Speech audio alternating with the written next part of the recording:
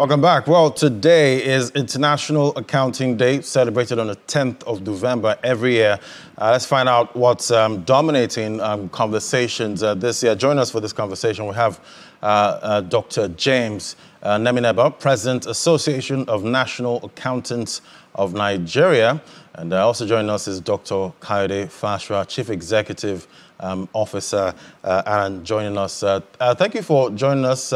Happy International Accounting Day to you both. Thank you very much.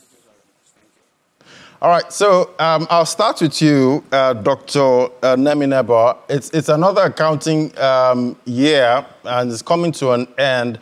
How are you and your members marking this year's International Accounting Day?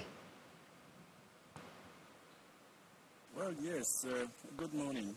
Incidentally, the International Accounting Day is a day set aside by all accountants, professional accountants, to celebrate the advent and the importance of accounting in the economy and the general spheres of humanity in all activities that involve counting, particularly the debit and the credit and the reporting of accounting activities.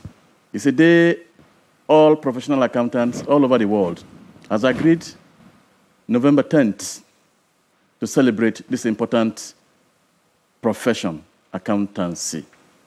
They started long ago in California in 1972, where the profession was heavily celebrated. And further, it was adopted by International Federation of Accountants that all accounting, professional accountancy bodies should celebrate the day. And this is what we are doing, even in our little way in Nigeria, particularly my professional body, the Association of National Accountants of Nigeria. We're celebrating from the foundation of it on the days of Luca Pacioli when it became double entry accounting.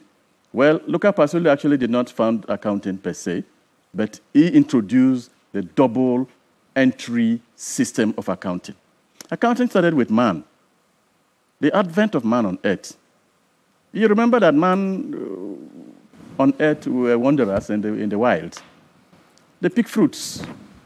They know which ones to consume and which ones to keep aside. And with a little settled environment, people were put in charge to count seeds, the ones for planting, the ones for consumption. That was the beginning of accounting. So it started with mankind.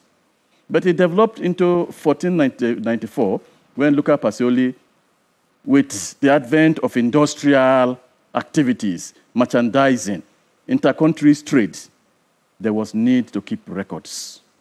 And that record should be in double entry. And we follow the Luca Pacioli double entry system in accounting. And that was how it made popular. And until the adoption of countries, and now we have risen from mere debit and credit to accounting standards that go through the whole world, which we call IFRS, International Financial Accounting Standards, which the whole world practice as one. That is the love of the profession. It's a profession you don't only practice here in Nigeria single-handedly. It goes around the whole world, and everybody key into commercial accounting. We have the one for government, which we call IPSAS, and it has grown. Every day, they are churning out new standards. Today, we talk about integrated accounting. Accounting is not just for profit and loss. The input of man, the input of the company, the environment. It went into environmental accounting. Today, we're talking about sustainability accounting. And so it is evolving. Accounting is very dynamic, and we are proud we are in it. Today is our day. We are proud we are going to celebrate it. Even as we finish from here, we have given order to all our branches all over the country and of course, overseas, where we have our branches, to celebrate the day like others are celebrating. Thank you. All right, Dr. Nemineba, I'll definitely also celebrate with you. Well, let me come to Dr. Fashua now. Every year, this day is marked, every year, November 10th.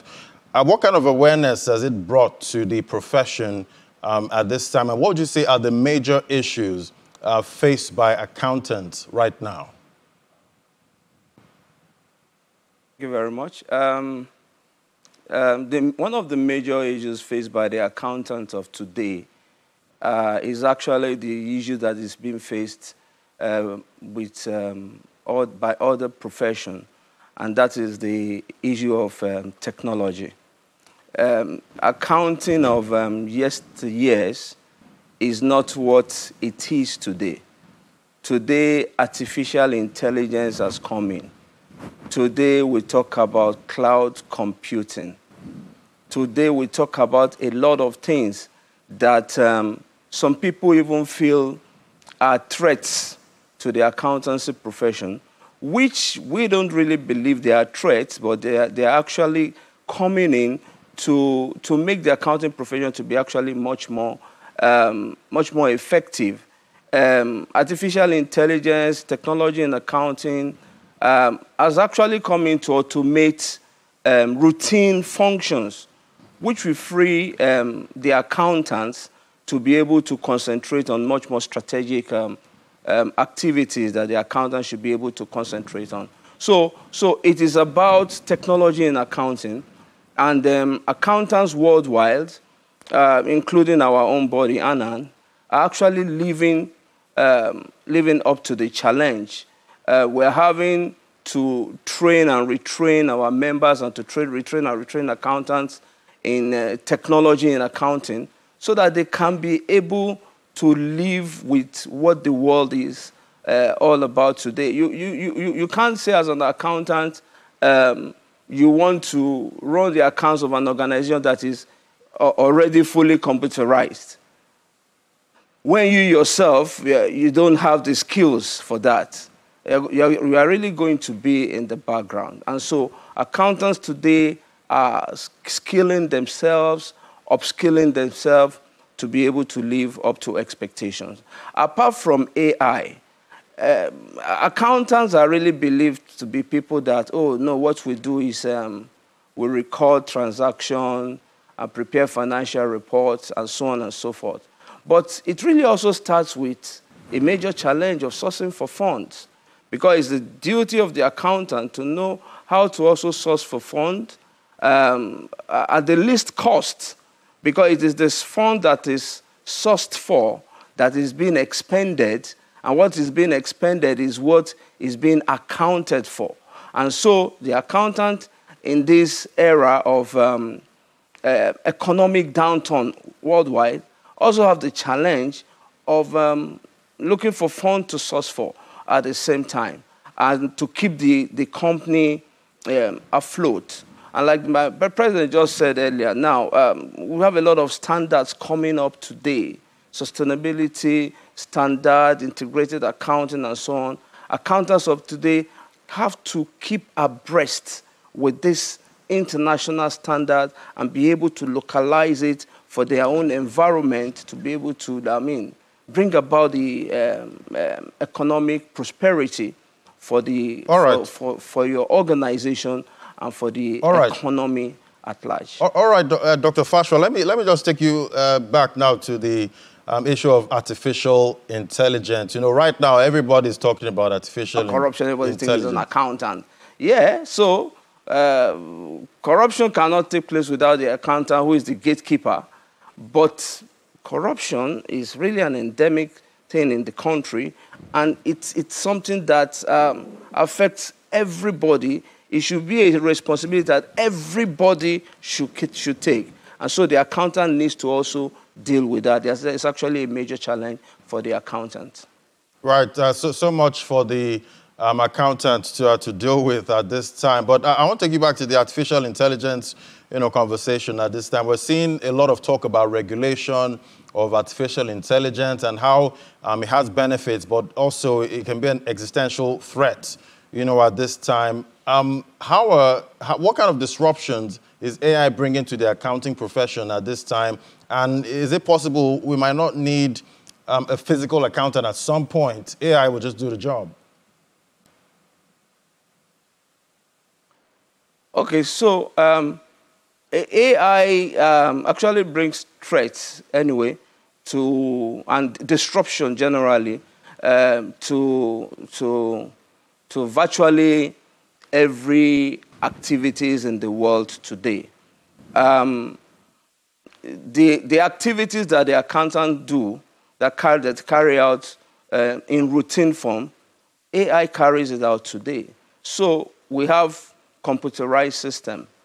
There are some functions that accountants need to punch. You don't need to, computerized system does all those stuff for you today. Even preparation of account, there are softwares, there are apps that you can use to do all this today. It's a threat. It's a disruption. But we said it is not also a threat to obliterate the function of the accountant because those AI tools cannot also work without the human being that puts them into operation. And so we said they are threat to the accountant who refuses to skill himself or herself and upskills himself or herself.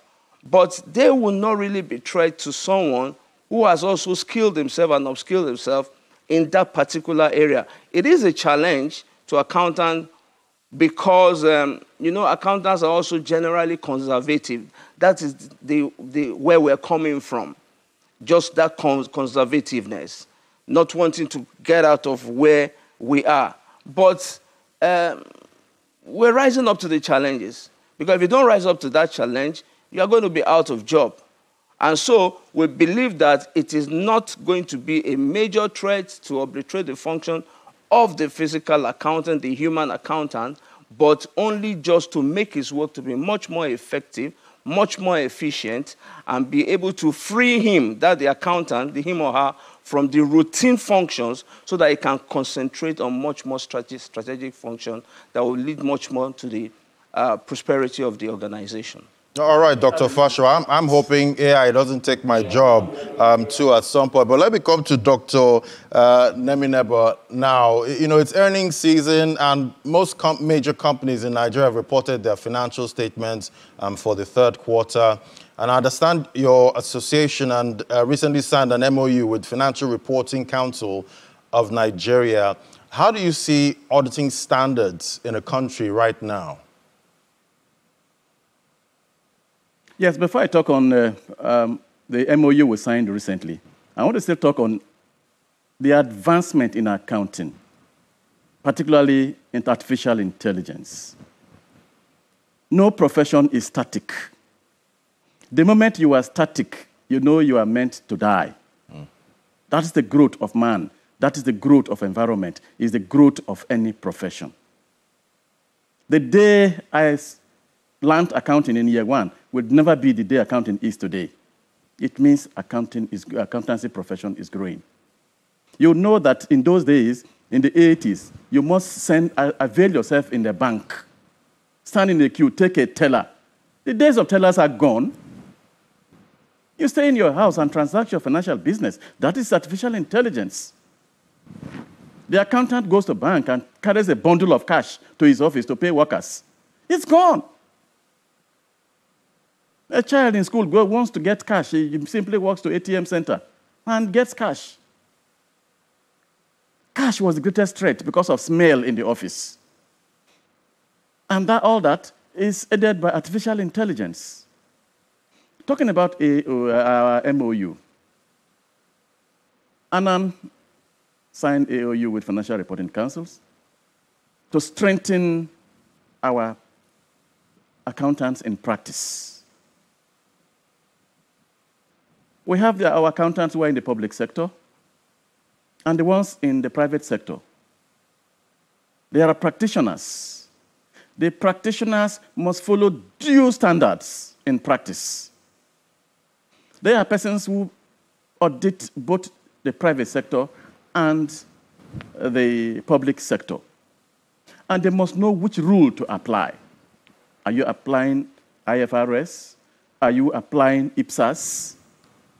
And what are the sustainability accounting that you are bringing to play? And, of course, we signed the MOU for Financial Reporting Council give us the authority to go around our practicing firms to ensure they are doing what we taught them in our school, the Nigerian College of Accounting. That is the only way we can bring financial sanity in this country. You see, when you talk of corruption is not just, sometimes there are loose ends. If the accountants have their proper data, if what they are giving out is correct to advise government, government will properly address and succeed in the activities they carry on. And by that, you will bring sanity into the financial system. Accountability will follow. Good governance will follow. It's because most accountants do not comply with necessary standards. Not just standards. Ethics is another great thing. And that's why we send people to the college. Give you ethical values. Do you have the value to withstand possible temptation in your place of work? It's not just coming with values from the family values added to values you have learned at your professional level. These are the things you bring, and sometimes you say, no, I will not dampen my professional etiquette. Dr. Neminebo, the Financial Reporting Council. Yes, sir. Yeah, talking about, standards, at this time, I know accountants also can be whistleblowers when you notice some unusual activity, with funds. Talk to me about how, whistleblowing is going in your profession. Thank you very much, sir. That's what I talked about, ethics. What will prompt you to blow the whistle? Whistleblowing was first propagated by ANAN in 2011 and 2012. It was ANAN, Association of National Accountants of Nigeria, in this country that first came up with the theory of whistleblowing in 2011-2012. The federal government took it up in 2016. That tells you that we are up into it before even government adopted it. And before an accountant will blow the whistle, he must be ethically guided to know this is wrong, this is good. Where he sees something going wrong, because he has been taught, he blows the whistle. And oftentimes, the blowing of whistle comes negatively against accountants. But as far as you are an ANAN accountant, we have a cushion. We assist you if the whistle blowing, if that whistle you have blown, you inform us properly, the association. We assist you to go through and work with government to ensure we see the whistle that you've blown to the end. Okay. All right. And ensure that it does not negatively affect the blower. Right. That's the fear of most people. If I blow the whistle, won't it negatively affect me? Yeah, it can be quite scary being a whistleblower. The profession has given the underright to assist the blower. Right. All right. Thank you for that, Dr. Neminebo. Let me come to you now, Dr. Fashaw. I want to get your thoughts, too, on whistleblowing and expectations for the signed MOU. Okay, thank you. I think the whistle, like the president said, ANAN started actually the theory of whistleblowing as far as 2011. And 2016, the federal government took it up. And it became a whistleblowing policy that government had. The downside of that policy, of that whistleblowing concept in Nigeria, is that it doesn't have a legal backing yet. It has gone to the National Assembly probably several times. It has not come out. And what has made the whistleblowing policy, as a matter of fact, that the whistleblowing policy in Nigeria only had strong momentum in its first year. And after that, it began to even go down. Like what he said, there are many people who blew whistle at that time. Can you imagine? There's a story I read of someone who blew whistle in the civil service. And of course, it was known, Federal Ministry of Works at that time. And when it was investigated, the people that were culprits were actually apprehended. And in the twist of fate, the person that blew the whistle was also queried and sanctioned that he has violated the civil service rule of secrecy or something like that. So how is he protected? Someone is blowing the whistle, he's not protected, the law does not protect him, and so everybody is afraid of it. But it needs a legal backing. That is the strong thing that it needs. About our MOU, just like the President also said earlier, the Financial Reporting Council of Nigeria has one of its responsibility is to ensure that audit standards are fully followed, complied with, as accountants or auditors carry out their functions. So between ANAN and ICANN, there are accountants who are into public practice. And the Financial Reporting Council has a duty to also supervise them.